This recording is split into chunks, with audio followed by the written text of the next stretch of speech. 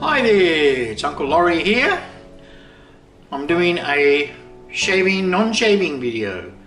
Today I'm going to demonstrate how I extract a knot out of a brush, and then I'll do another part that shows you how to set a new knot in the handle. So the brush I'm using comes from Yaqi Brush from the Wet Shaving Co, courtesy of David. He generously donated me a couple of handles to demonstrate how to pull the knot out and also how to set a new knot in it. So we have a brush.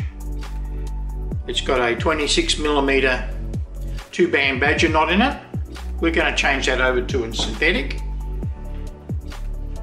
What else we need? A nice big pot, just a normal pot with a lid, and we put in that about an inch of water. Bring it to the boil, because what we want to do is steam this knot until it comes out. What else we need?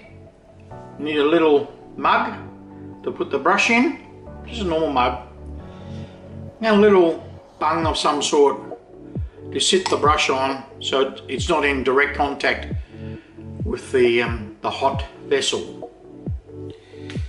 We only want the steam to go around the brush.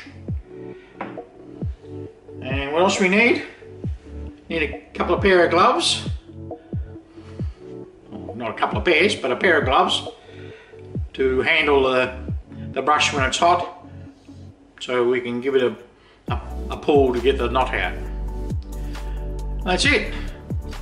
We'll get that all started. Alright, back. Right, we've been steaming that brush for half an hour. So now we're going to see if we can pull it out. We need some protective gear. So I'll put them on first. I'll grab hold of the brush. We'll see if it'll actually move. Nope, it's not moving. So we'll give it another 10 minutes. We'll come back again.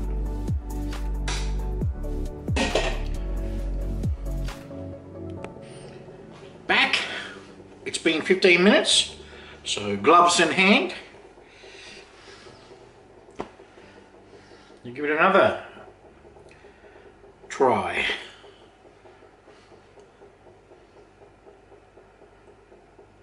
No, it's not moving yet.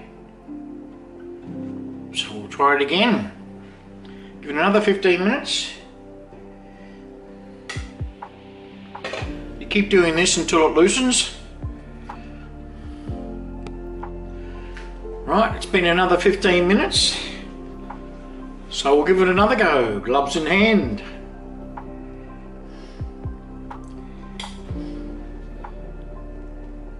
No, still not moving.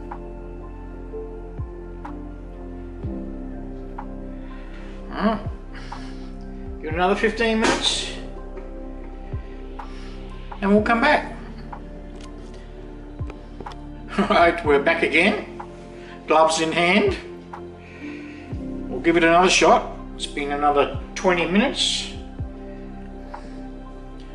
Here we go, see if it's loose.